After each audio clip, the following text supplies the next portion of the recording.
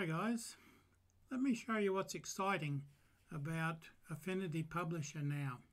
Now there's lots of very good things we can do with Affinity Publisher, and everybody's big complaint is that, oh, I can't do ebooks.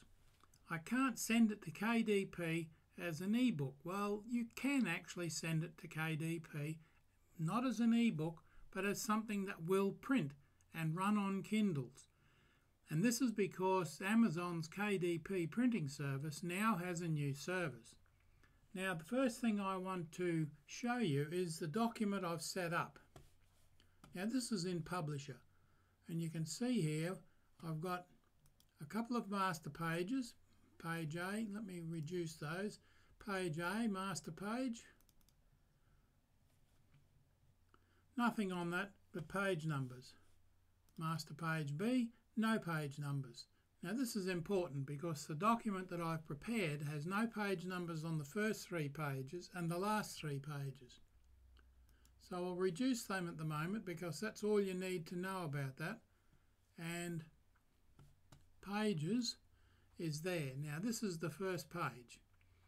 That's the title page. Now the book I've designed is a digest book, digest size. You remember the Reader's Digest and things like that. Well, this is a comic, and this is based on a very old comic, the Fleetway Library style comic, and you can see in the top bar here, let me get up the top there. Now there it is, 5.25 inches by 6.75 inches. That's a fairly standard size. Now I don't have my arrow pointer running at the moment. Let's start the arrow pointer up. Just ignore the printer grinding away in the background there. It's decided it's going to check itself and initialize itself. Okay, there's our comic front page. Now the way these old digest comics work, and this was first printed in about 1963, and I've based this program off that model, 1963 job. I think it was 63 or 59. Very old anyway, very retro. What we've got here is document setup, the layout, horizontal, start on the right hand side, colour, and the bleed, 0, 6.4, 6.4 and 6.4 millimeters. There's no bleed because the inside page doesn't need a bleed, the inside of the page, that's in the gutter. So I'll just cancel that. The spread setup, the margins, I've got the margins turned off for that page because the first 3 pages don't need the margins. They're there but they're not used. So I'll cancel those. You can see the bleed line there, and the colour goes right out to the bleed line, even the white on the bottom. So let's go down to page 1, 2 and 3 as I mentioned. Now there's page 4 is the first page where you have margins applied. We should see the margins there. There's the margins 15, 12, 10 and 17. Now this whole document will be on my web page in the download area on my website, and you can use it if you like to print your own comics. Now this one's set up for a comic, but you can easily change those first 3 pages, and you can easily change those pages. You know how to change those now, and you can see that there are, in fact, let me scroll right down there, there are 60 pages in this particular comic. Now you'll know for ebooks that you don't need numbered pages because they're fairly pointless, but this is a different format, so they do come in handy. Let's go back to our page here. Try that page there. You might recognise that if you've ever picked up a comic. Comics have different size panels in them. Let's have a look on the large side here. Scroll around with my magic mouse and you can see the different panels. Page 14, 4 and 5, 6 and 7. What font am I using there?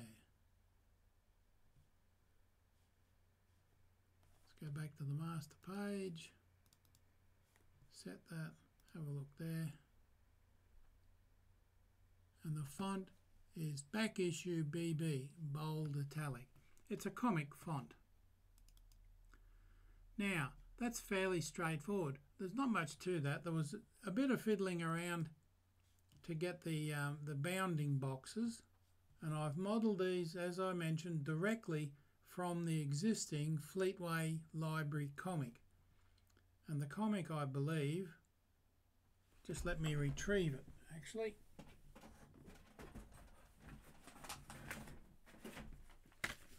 The comic is June and School Friend and Princess Library. So, has it got a year on it? No, it hasn't got a year on it. Doesn't matter. But you'll recognise the comic layout there. Now, the interesting thing is, I know I'm going on about comics, but the interesting thing is you could have any sort of images on there. Put images on those pages, and this will print. Let me show you what's behind my publisher document. Now, obviously, I'm not going to go through and set up a whole new publisher document. This took a couple of days to set this up, all those little boxes there. And you may not want 5.25 by 6.75 as the document size. What's the standard these excuse me, these days for an ebook? 6 by 9. But really, you can make any size you want. Now you can go through there. The idea being that you put your little comic images in here. If you happen to go to the Frankentoon website, they've got all sorts of retro colours and backgrounds, those things there. Halftone layers, very interesting. And of course you can turn those on and turn those off at will just by using that. Now, let's have a look and see where this gets exciting. This is the Kindle KDP side, the Kindle Comic Creator. Now, if you download Kindle Comic Creator, be aware that there are two versions of this.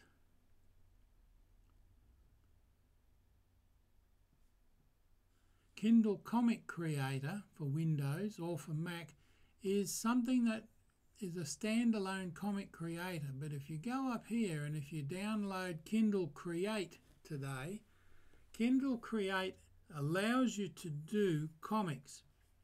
You can now use, this is important, you can now use Kindle Create to create your comic with guided view panels. That means they come up on the screen exactly on the iPad, if you like.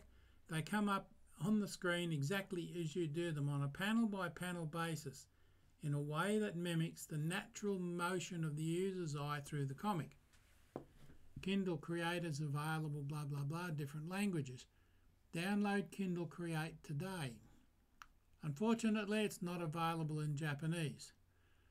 If you use manga titles, if you're creating manga comics, you can use Kindle Comic Creator. Don't get confused by the fact that there's two different items there. Create a guided navigation experience with Kindle Panel View. Create books with double page spreads or facing pages. Just be careful with that one, because if you get that wrong, it'll look okay on the preview, but when it comes to printing out, it doesn't work. Import artwork from any of those formats. There's our favourites, JPG and PDF and PNG. Preview content across Kindle devices before publishing. But as I said, I won't go into detail here. Be careful with double page spreads or facing pages.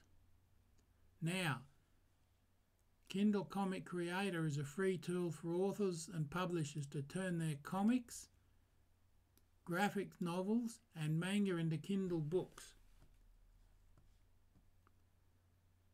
Now, Comic Creator is the second one. Can I show you these on my Start menu? I wonder. Applications. HIJK.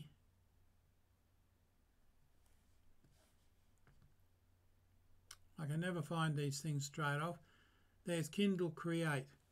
Now, I haven't got Kindle Comic Creator on there on purpose because I didn't want to confuse the issue at the moment. It's sitting in my download directory and I will put it on because you can create comics directly from that one. But Kindle Create not only allows you to do comics, and I would recommend it, it allows you to do other sorts of books as well. Kindle Create over here.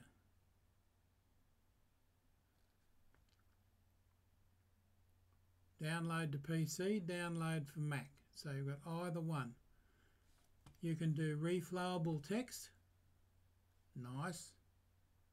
See your book as readers do. But one tool for any book you want to publish. And you can see, there we go. Look at that. Now, if that really doesn't suit your needs, if you're going to be so fussy that you absolutely want reflowable text around images, you're not going to be able to do it because reflowable text is what you see there. That's the only formatting you'll get with reflowable. There's what you get with guided panels. And all the tutorials and everything you need to know is there. Why am I extolling the virtues of this? Because so many people have complained about, I guess complain is the word, about the fact that what can you use Affinity Publisher for? You can't publish ebooks. Well, I'm here to tell you, you can.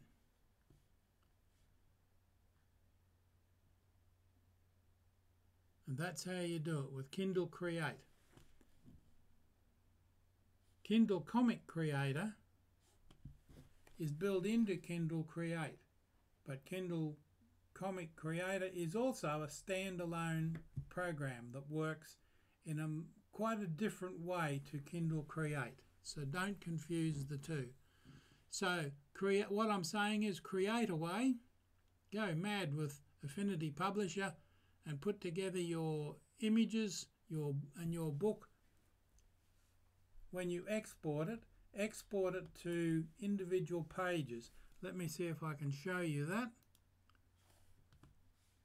There it is. So I don't need to export it again at all.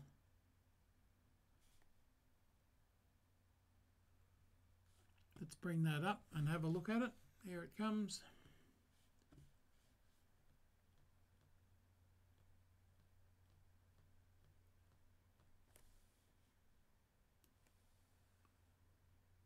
There's the front page. You'll notice on the Mac I'm not using Adobe Reader, I'm using the built-in preview that comes with Mac. Does a sterling job of opening PDF files. And there's each page of your comic, and that's just the way it'll look on your Kindle if you get that far to putting it on your Kindle. In fact, this is a PDF file. I could actually send this to my Kindle device. You'll see I've got some funny shaped corners there, and I'll find one that's got a blank.